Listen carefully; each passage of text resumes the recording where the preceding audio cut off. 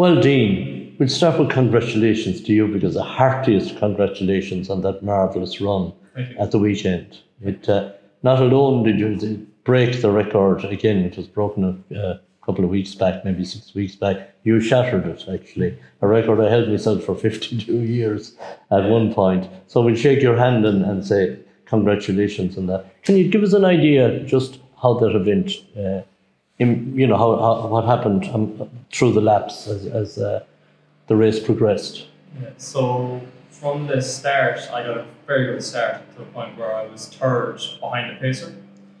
And so from the whole going around the circle, I thought I would be getting dizzy by lap 25.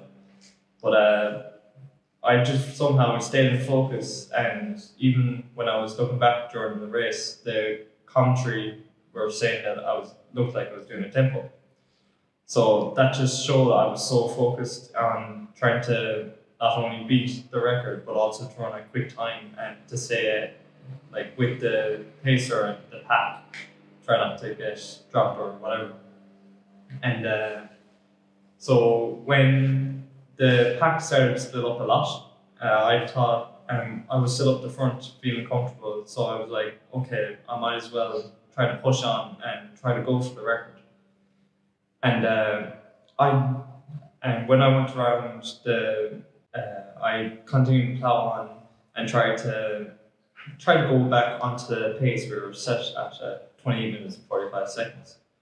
But it was just a little bit too far out of my control to get. So I tried to keep it at 70s and 69 seconds per lap, which I believe I did very well. And then not realizing who was behind me or who was catching up to me or where everyone else was until the last 350 meters when the Italian, or the guy who came second, came up behind me and started sprinting for home. So when he came up, it was a race. It became a race again, and I nearly smiled to myself again. Really. And you finished with something like a 62-second last lap. That was speed. Yeah, 62 for the last 400, and after coming off a 70-second lap. So I don't know where I got that speed from, but I did. Proud day, Jerry, yeah? Oh, absolutely. Very proud day, and it's just one proud day of many over the years that we've had, to make it look so easy. And when did you first see the talent emerging from Dean and his brother? I would say almost from the start. I think it was maybe under 10. Dean actually ran the Clare Bees back in Coola Clare, and that day I think he fell on the start line. For the first couple of years, he had a problem getting off the start line. He'd slip or trip over somebody or whatever, and he came from maybe second or third last position all the way up to actually win the Clare Bees that year.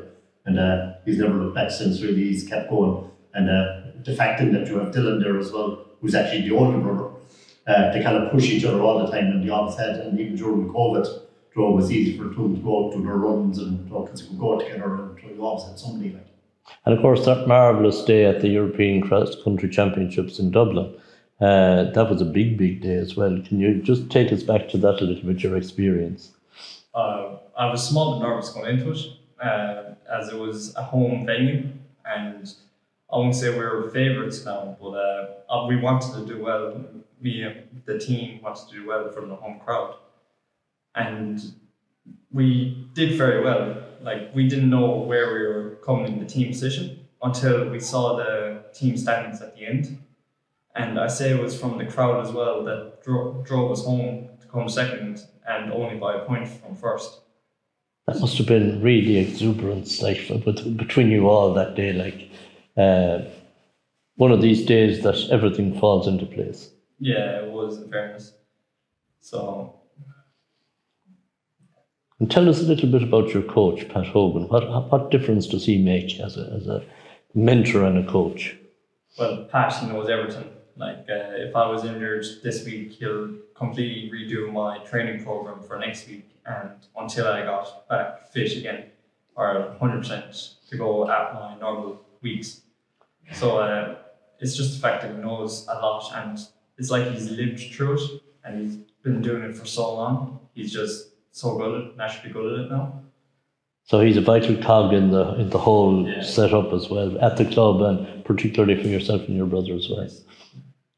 And plans for the rest of the season? Anything coming up that you're particularly focused on?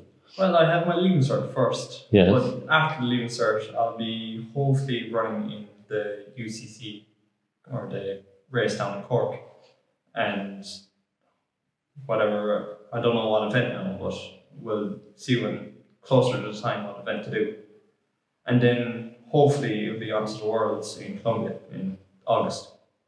So a lot ahead, and I'm sure the nutrition at home and the support, parental support as well, a vital part of the whole setup as well. Yeah, so you'll be talking to people like John was saying, like I told him about when Dean got off the plane yesterday, he went for a run after, and people said, "You were trying to kill him." So people don't realise this is what you have to do if you want to get to the top level. You have to train for 5, 6, 7 days a week. You have to do your physio. So it isn't just one person. There is a big group of people in the background. The physio, the strength and conditioning, all these people. They all have, as you said, they're like Pat is the main cog in the wheel. But these are all other cogs, and they all fit together nicely.